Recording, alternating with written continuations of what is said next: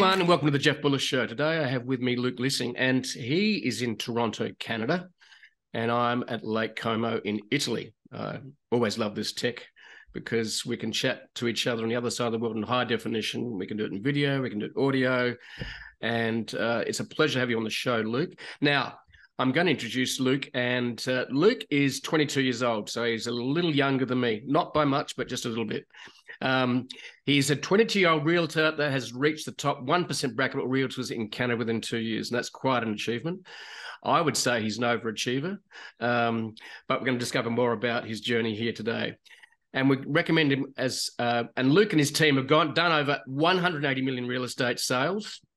They closed over 300 plus deals over the last 2 years. And he's also started a side business in the automotive industry in 2022 with his younger brother and scaled to 6 figures within 4 months. So, Luc, welcome to the show. It's great to have you here. Thank you so much for having me, Jeff. So, Luc, it looks like you're almost born an entrepreneur. So when did your, starting, this entrepreneurial journey start for you? What was the first sort of inspiration, and when did you start your first business? It started off in high school, and I think just like most of us, some of us have that burning desire inside of them that just doesn't go away. And I didn't know what that was. I just felt very uncomfortable with going through the indoctrination of the education system. That's what I call it. That's what I believe it is. And I felt uncomfortable. I didn't know what it was. I didn't understand the economics behind it and the history behind the education system and finance and things of that sort. But long story short, when I was 17 years old, I just stumbled upon the idea of starting a social media marketing company because us, Gen Zs, millennials are always on our phone. We know social media very well, but a lot of business owners don't. So that was a bridge that identified that I could use my knowledge in that space to help business owners that don't have the knowledge. So I started off building a marketing agency at the age of 17, turning into 18-ish. And most of my clients were in real estate. They were realtors. And then at the age of 18, going into 19, I got my real estate license. And that's how I got started in real estate sales. That's cool. Now, timing can be everything. Well, not everything, but a big part of success. Now, I believe in the last 2 to 3 years that the real estate market has basically exploded around the world in a lot of places as people move to work remotely. And I believe that Canada was one of the biggest markets that will move the most in terms of percentage gain in the world. Tell us a little bit about that market timing. It was actually very tough time. And I'll tell you why, because I'm 22 years old now, right, Jeff? And if it wasn't too long ago where everything was locked down. I started off my real estate career at the start of the pandemic. Right. So not only was I 19 years old with zero experience, with a baby face like this, I'm now also entering the toughest time because we couldn't meet anybody and everybody's scared. Nobody's thinking about real estate when there's a possibility of dying from a virus that we didn't know about. So I started my business with the start of the pandemic. And then 2 years later, 2.5 years later, after even the lockdowns are over, we're now in this recession. So timing hasn't been in my favor. And to your point, it has been everything, but it's also something I'm very grateful for because I've developed the skills to go through and develop a business at such a fast pace, fast rate during the toughest times. So when these times do pass, guess who's going to have it very easy? Me. Because I've done it all through the toughest times. I couldn't see people for 2.5 years. Everything was closed. I couldn't take my clients out to dinners and lunches and coffees. We had to do Zoom calls. And there's something different when you can sell to somebody or build a relationship with somebody face to face. So I didn't have that luxury. The timing was tough. And now we're in a recession where interest rates are flirting around 6 to 7% in certain areas of the world. Now it's getting harder to purchase and qualify for a mortgage. There's less people buying. It's getting tougher, but same work needs to get done. Exactly. So do you think your skills at social media marketing helped you build relationships remotely? Yeah, I think it's a leverage that I had because, like, for example, when I started both businesses, in my real estate and in my auto company, the only reason why I was able to get it off the ground so quickly is because I had that background knowledge in social media marketing. I knew right away that when I was going to start my future condo, my real estate company 2.5 years ago, that for me to get my first set of clients, I had to start advertising right away. And I knew that already. I knew exactly what to do because my previous existing clients, they were my guinea pig. I knew how to set up their landing pages, their lead forms, their ads, their campaigns, everything.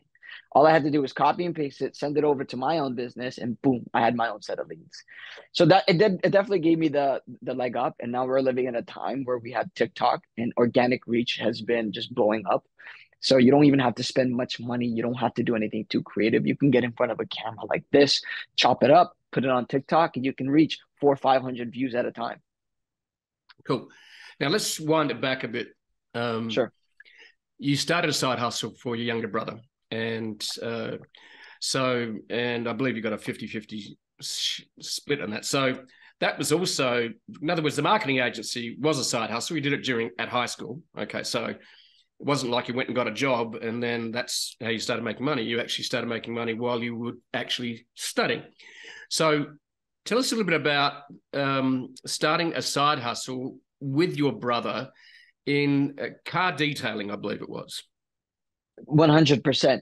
When you've done it once, it gets easier and easier. The first $100,000 that you're ever going to make will be the hardest money you'll ever make because then after that it compounds.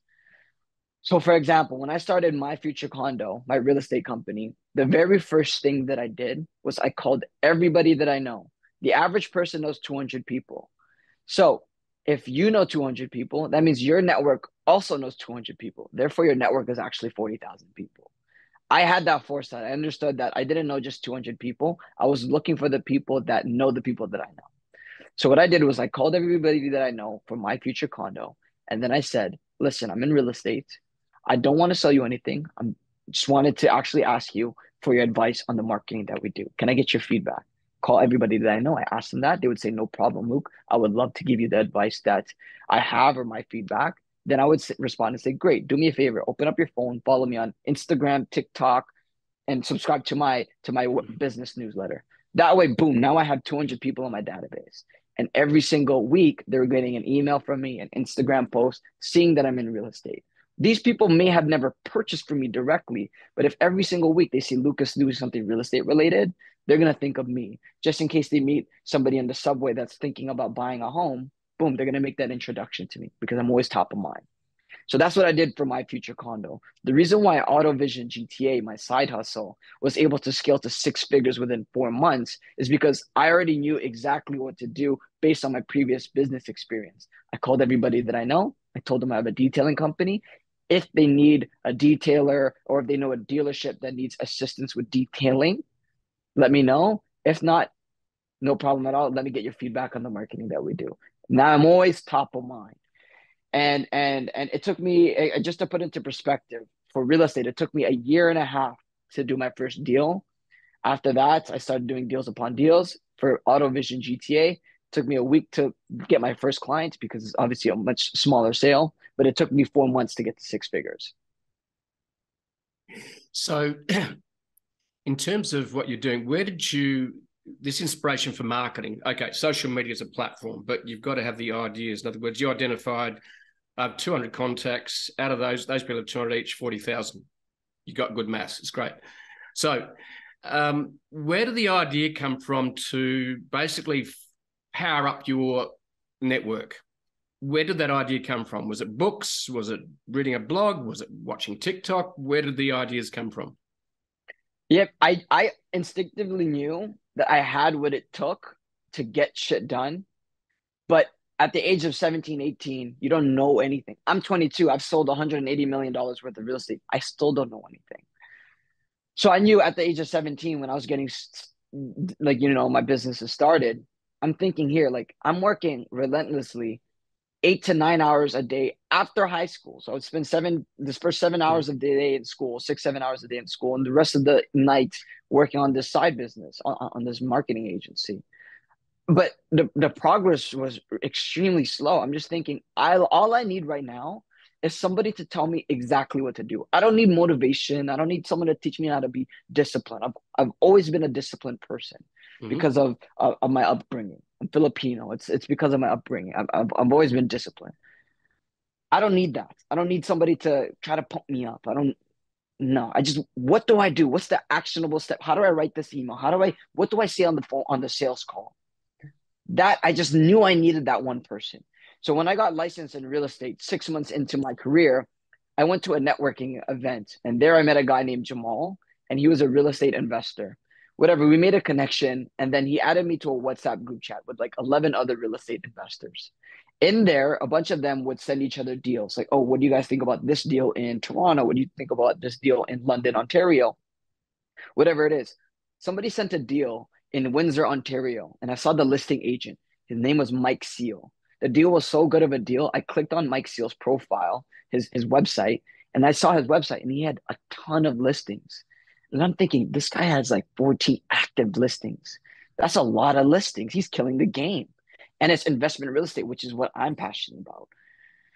So then I call Mike and I say, like I'm trying to wrap my head around this. How do you have 14 listings? How do you have 14 people that trust you to sell their property? I don't have a single person that wants to even look my way. How are you doing this? Whatever. He gives me quick advice on the phone. Then I stop and say, Mike, you know what? I'm going to move to Windsor, which is a 5 hour drive away from me. So I'm moving to Windsor and I'm going to learn from you. He says, whoa, whoa, whoa, whoa, whoa, kid, relax, relax. He said, don't do that. Speak to my friend 𝓲𝓵𝓵 in Toronto. He does very similar things to me, but he's closer to you. Just speak to him and see where that goes. Yeah. I had no idea who this guy was. I ended up Google searching this guy, and Jazz at the time was the number one real estate broker across Royal LePage Canada. And for your listeners that don't know Royal LePage, it's the Canadian equivalent to Keller Williams. So it's a massive organization. It's probably the second biggest one in Canada behind Remax. Anyway, I called Jazz and I say, Jazz, I got your number from your friend Mike Seal. I was ready to make the move to Windsor, Ontario, just to work with him. But instead, he asked me to reach out to you. He says, no problem, Luke. How long have you been in the business for? I said, 6 months. He said, how old are you? At the time, I was 19 years old. And he says, well, how many deals have you done? I said, zero. He says, well, unfortunately, we don't take on new agents. Well, I said, well, Jazz, you're making a big mistake if you don't meet me. And then he was like, he was quiet for like 7 seconds. And Right. then and then he was like, all right, meet me on Monday. He texted me a link to his calendar. I booked a time slot for 8 a.m. on a Monday. Showed up, dressed well, showed up early. And he says, before you even spoke, I knew we were going to take you on the team because you had the right attitude. So to answer your question, Jeff, networking to me is the most important thing. I think anytime I start any business, I look at the top of the industry and I then think, how do I bring that person value? I might not know anything now. I might not have the secret sauce to propel their business within the next 2 months. But I mean, if they like me because of my attitude, my persona, whatever it is, that's enough to get my foot in the door. So, how big's your network now, Luke? My network now is quite extensive. If I wanted to call and meet some very important politicians here in Ontario, I can make that happen within a couple of hours. Okay, that's awesome. So, all right. So, you're interested in investment real estate. You're 2 years, is it 2 years in now since you started? 3. In real estate, technically 3.5, maybe 4. Because Okay. it's funny you asked that because I got licensed at 18 and then the next day I turned 19. So technically I started at 19. I'm turning 23 in a couple of months. So Okay. you can Okay. kind of do the math there. Okay. So, you've obviously learned from the best in your industry and you weren't afraid to contact them and show them that your attitude was one of motivation, drive, and discipline. So what's the next steps for you going forward? Where does Luke want to be in 10 years' time? Where do I want to be in 10 years? I think that's a good question. Yeah. It's funny because I often don't think that far ahead, but I do. I just know within the next couple of years, Few I'll years, be doesn't like, matter. yeah, like I know in the next few years, for example, I've yet to cross the 7-figure mark. So I know in the next year or so, I'll be there. It'll be very likely I end up there in the next 12 months. In the next few years, it's really hard to say. I think as long as I achieve exactly what it is that I want to achieve, like my metric is how much revenue can I generate? A lot of people, for example, like a basketball player, their metric is how many times can they get a ball into a net, right? Mm-hmm. That's their metric. That's what determines how successful they are, how successful they are. For me, it's just how many dollars can I generate? But I also like to like I'm a Christian man. Like I'm very religious, and I don't just use that term loosely. Like I pray every single day, all that stuff. So I'm never out to scam anybody. I do it with integrity. So my metric is how many dollars can I earn? And right now I'm looking to cross that seven-figure mark, and really in the back of my mind, by the time I'm 25, I'd like to cross the eight-figure mark. So what makes you interested? This is a question. So what makes you motivated and interested in real estate? Is it because you, I know when we had a little chat before, you said one of the things that motivated you originally was desperation. So what motivates you today? Because sometimes the ideas for business come from either inspiration or desperation. Okay. In other words, a good idea, or we're going, I really need to put money on the table. The founders of Airbnb, they needed to put food on the table because they weren't able to pay the rent as well. So what motivates you? What is it? Because dollars are one thing, but that there's more to life than dollars. What else motivates you, Luke? I think the idea of becoming a person that's the opposite of who I am today and the opposite of who I'm going to be in the future. That the idea of that person scares me. So somebody like last week on a podcast asked me like who was my hero growing up, assuming that I was motivated by a hero and idol trying to emulate somebody else. I never had a hero. I've always had a villain, and I was always terrified of the idea of me being extremely overweight, broke, single, lonely, smoking weed all day, playing video. That terrified me. So I vowed years ago, I was probably even 4 years old, not even knowing what weed was. Just kidding. But I just vowed my entire life I would never live that image. It's disgraceful to myself, and it's disgraceful to God. So what motivates me is the fear of not living to my true potential, because I know that within the next couple of at any moment it can all go away. But if I'm in my best physical form, if I have the sharpest mind, I can get back up like this in a matter of seconds. So just me being as sharp as possible, just knowing that for whatever reason, there's that competition that's out there, the slight edge that they have, that can be the one up on me. Just that idea of somebody being better than me, or the future, my future self being better than who I am today, judging who I am now. Just that villain, if you will, that's what keeps me going. I never really had like some kind of positive, if you will. Like to me, that's positive, but not positive in the sense where it's just like, I don't know. Like it's just that villain, that image that terrified me, and that's what really just kept me going. Right. So it's almost a negative motivation. In a way, so you can. Some people call it negative, but to me, it was positive. To me, it's positive because it's molded me to who I am now. Mm-hmm. And if I'm happy with where I am now, then I have to be thankful for my thought processes in the past, the way I thought and the decisions I made in the past. So some may say it's negative because it's that fearful act of it, but I think of it positively because it's made me who I am now. My brother can confidently say he has a six-figure business at the age of 20. He's my younger brother because I had that discipline. I put in the reps in at an early age to learn how to build businesses at a rapid pace, and now we can easily do it on a whim. And that can only have happened because of that image of me not being able to do that. I didn't like that. I wanted to be able to do it quickly. And now here's my villain. I was able to scale AutoVision GTA to 4 months, but my villain is, why can't I do it in 2 months? Now that's irritating me. I gotta get better. Now I can do it in 2 months, and then one day it's gonna be 2 weeks, and then 2 days, and then 2 hours. It's gonna get to that point. So that's what keeps me going. I think that's what makes it positive. What keeps you up at night? Man, I was just having like nightmares last night because I started like AutoVision GTA expanded because we were solely just a detailing company last year. But because of the relationships that I've developed in the dealership space, because a lot of our clients are dealerships, we've now expanded to flipping cars. And now what kept me up until 2 a.m. last night, I was in bed at like 10 p.m. on my phone, fell asleep for like 30 minutes. And then I woke up again at 2 a.m. because I had just this burning thought of how are we going to scale the flipping business? Because I have leads upon leads coming in trying to sell their cars to me, and it's my job not to flip the cars. I'm thinking, how am I gonna do this at a scale? Because now I need towing companies, I need staff that can do the appraising, and just that's where my mind's going. And then on top of that, I've sold three real estate deals this week. Now I gotta firm those up so my clients don't back out.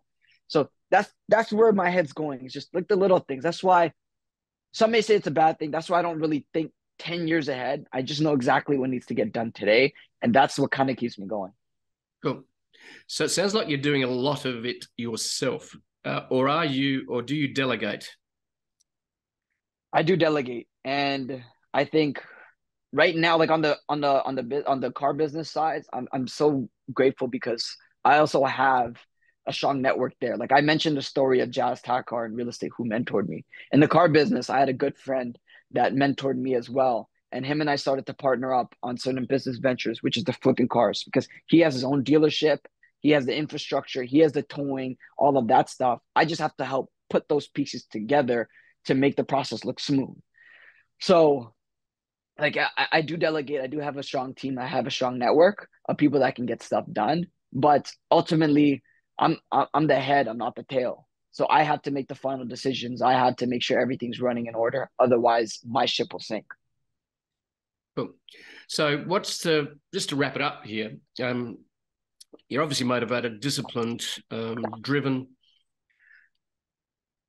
Now, what are the major lessons that you could share with other people that want to start an online business, start a side hustle, be an entrepreneur? What are the top tips you'd like to share with them today, just to wrap things up?